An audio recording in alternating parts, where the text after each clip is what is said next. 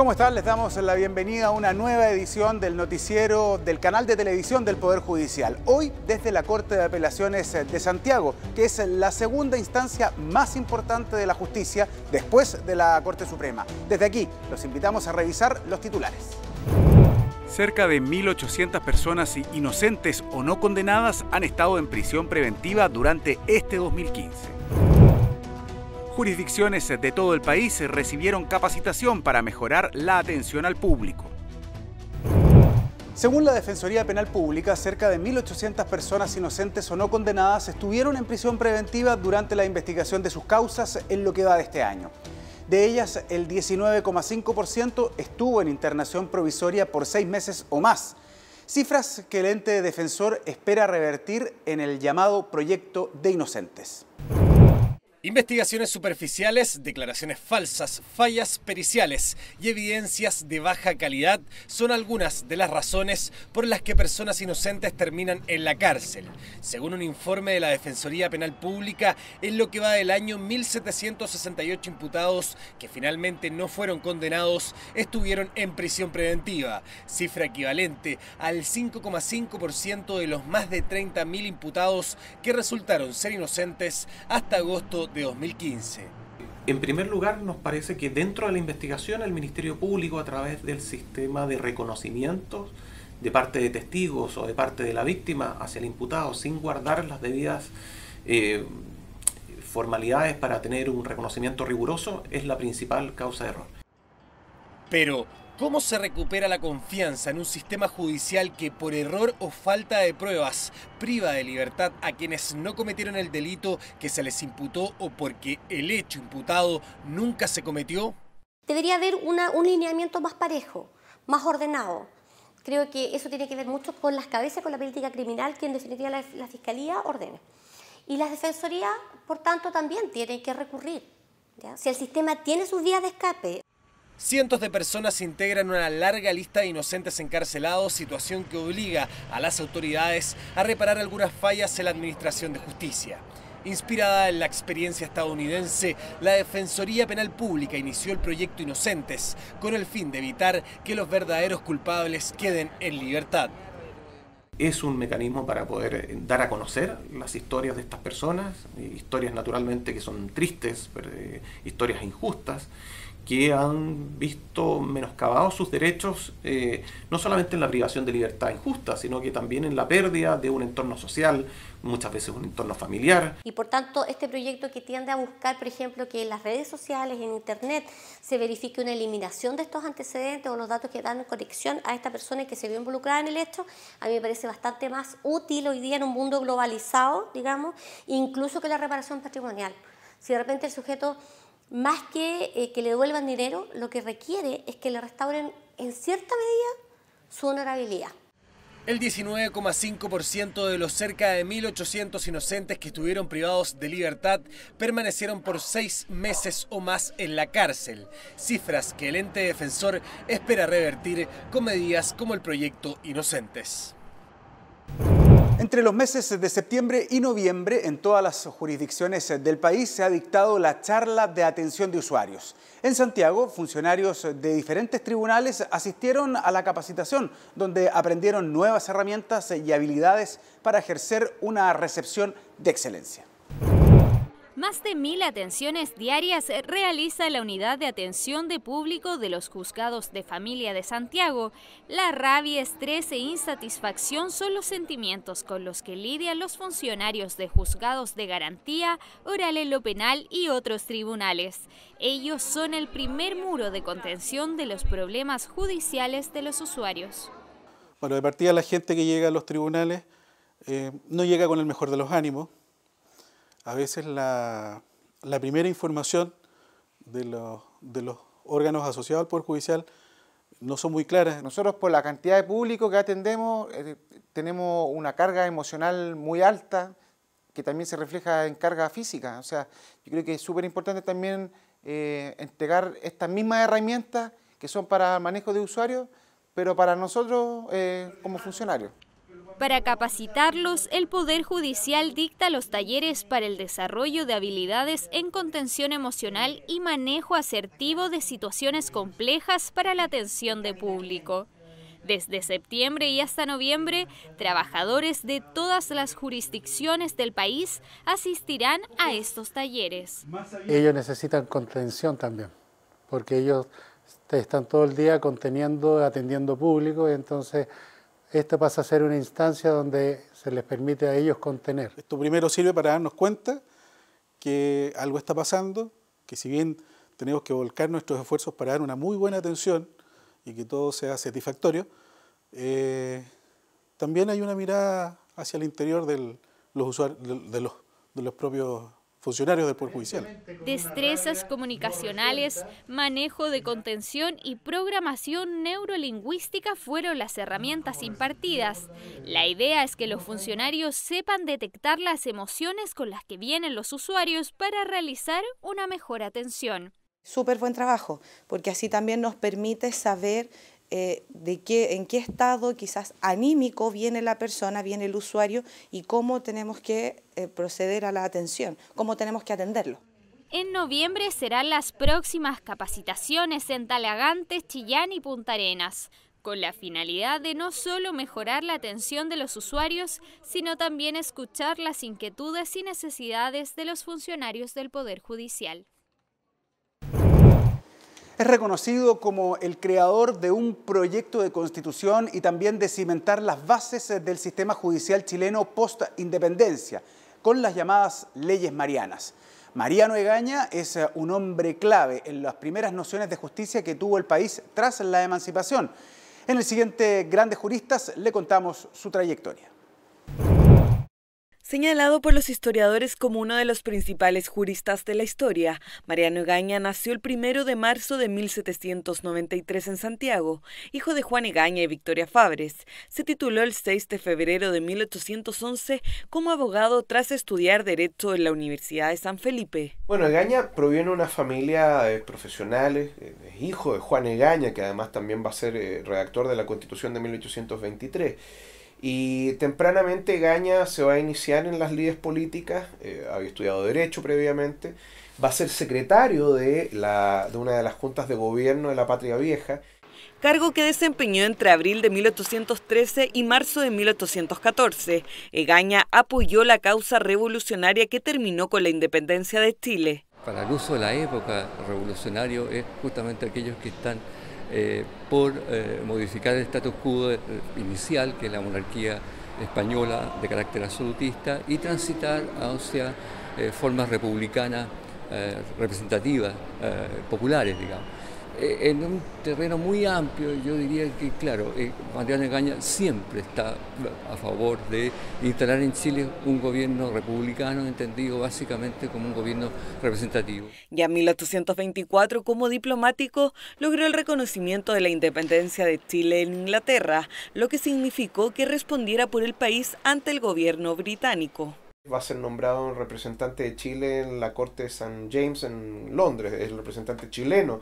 De los intereses del país. Fundamentalmente era importante este cargo por la relevancia que tenía el hecho de haberle pedido a los bancos británicos un préstamo de 1 millón de libras esterlinas para la construcción de la escuadra libertadora. En el año 1829 ocupó el cargo de fiscal de la Corte Suprema. Años más tarde, Mariano Egaña fue nombrado como ministro de Justicia durante el gobierno de José Joaquín Prieto, el primero en la historia de Chile en ocupar el cargo. En 1837, cuando se crea el Ministerio de Justicia, Culto e Instrucción Pública, que era el nombre completo del ministerio, que se encargaba de 3 carteras finalmente, era Justicia, Culto en la parte religiosa, por la unión entre Iglesia y Estado, y además Instrucción Pública, lo que implicaba que era educación. El primer individuo que va a ocupar la cartera va a ser precisamente Mariano Egaña. Su obra, digamos, fundamental fue la participación que él ocupó en la redacción de la Constitución del año 33. Buena parte de ella está tomada en lo que se llamó el voto particular, un proyecto que él hizo en forma singular y que aportó la mayor parte de los artículos. La mayor parte del contenido final de la Constitución de 1833 estuvo basada en el voto particular de Mariano Egaña, que estableció la nulidad de derecho público, vigente en la República de Chile hasta el día de hoy, como una de las vías para proteger los derechos de las personas. En la Constitución no se puede explicitar todo el funcionamiento de los aparatos del Estado, pero por eso le encargaron a él que como complemento de los artículos judiciales de la Constitución redactara lo que se conoce ahora como el primer Código Civil, el primer proyecto de Código Civil. Mariano Egaña fue el primer decano de la Facultad de Leyes y Ciencia Política de la Universidad de Chile, cargo que asumió el 21 de julio de 1843 y que mantuvo hasta su muerte en 1846. Los ministros de la Corte Suprema recibieron en el Salón Pleno a nietos, hijos y sobrinos de los funcionarios del máximo tribunal. El Día del Pequeño Ayudante es celebrado en todas las jurisdicciones del país, actividad con la que comienza la Semana Judicial. Trucos de magia, perros adiestrados, globos y golosinas se tomaron los pasillos del Palacio de Tribunales.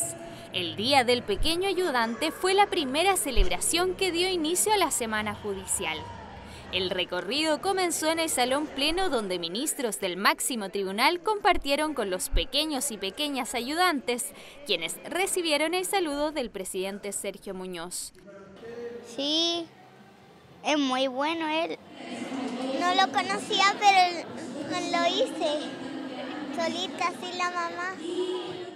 Como todos los años, los funcionarios de la Corte Suprema trajeron a sus hijos, sobrinos o nietos a su lugar de trabajo para contarles sobre sus funciones.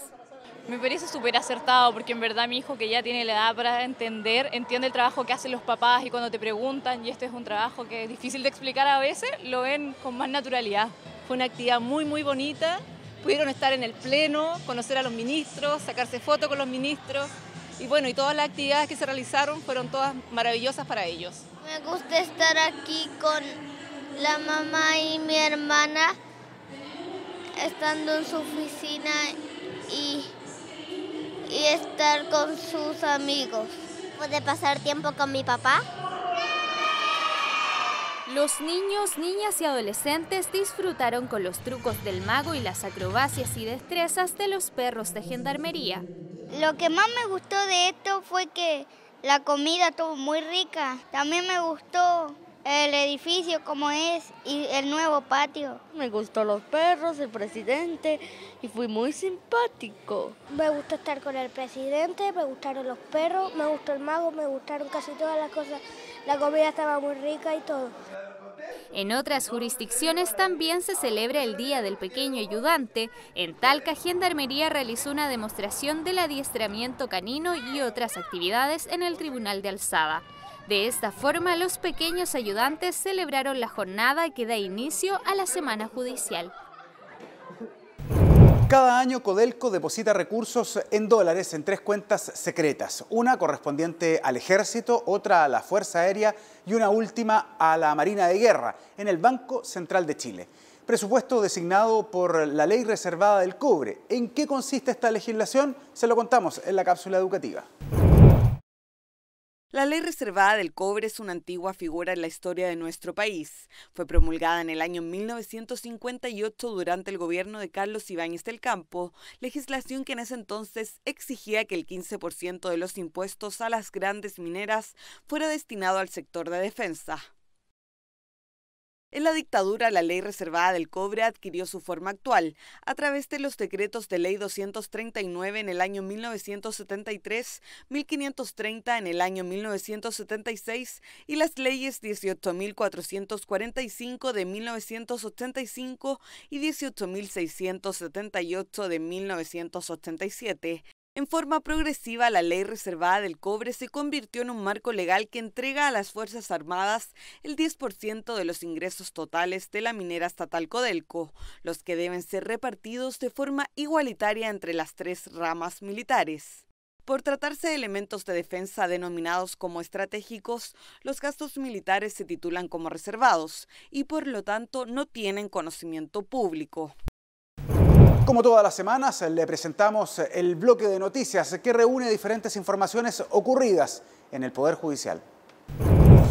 Acompañado de ministros, consejeros, directivos de la Corporación Administrativa del Poder Judicial y representantes de las asociaciones gremiales, el presidente de la Corte Suprema, Sergio Muñoz, presentó el presupuesto 2016 ante la tercera subcomisión especial mixta de presupuestos del Congreso. Durante la reunión, Muñoz destacó los avances alcanzados en 2015 a través de proyectos estratégicos de la institución, pero también explicó que para el próximo año, 115 de las 167 iniciativas propuestas no podrán implementarse por falta de recursos. Por lo tanto, hizo un llamado a rechazar la partida presupuestaria para luego suplementarla con 25.100 millones y otorgarle flexibilidad. Creemos que en el marco de las prioridades, el Poder Judicial, para ser franco, nunca ha estado en las primeras prioridades de los presupuestos y creo que ha llegado la hora de poder hacer ese esfuerzo porque entre lo que el Poder Judicial presentó y lo que se le otorgó quedaba una brecha muy grande. Por primera vez, los profesionales de los medios de comunicación de la provincia de Chiloé participaron de un taller de periodismo judicial organizado por la Corte de Apelaciones de Puerto Montt y la Dirección de Comunicaciones del Poder Judicial. La actividad fue encabezada por el presidente del Tribunal de Alzada, Leopoldo Vera, y la actuaria de las causas de derechos humanos, Carolina Mancilla, quienes explicaron la labor de la institución a través de un lenguaje claro y didáctico. Convocados por la presidenta de la República, Michelle Bachelet, los ministros de la Corte Suprema llegaron hasta La Moneda para conocer el itinerario del proyecto que busca una reforma constitucional. No tenemos un proyecto definido, sino que son ideas generales y en la que el Pleno de la Corte Suprema y el presidente de la Corte manifestó el interés de la Corte Suprema de participar, de apoyar y de colaborar en todo lo que fuere necesario para concluir con una constitución que satisfaga a toda la sociedad. La Corte de Apelaciones de Talca finalizó las actividades deportivas de la Semana Judicial con la premiación de los ganadores de las disciplinas de ajedrez, tenis, ping-pong y futbolito. El presidente del Tribunal de Alzada, Eduardo Meins, fue el encargado de entregar las copas y medallas a los vencedores. Son 32 en total los ministros que componen la Corte de Apelaciones de Santiago. Su actual presidente es el ministro Carlos Gajardo Galdames. Desde el Pleno del Tribunal de Alzada de Santiago nos despedimos dejándolos invitados como siempre a que visiten las diversas plataformas del Poder Judicial. Nos vemos en una nueva edición.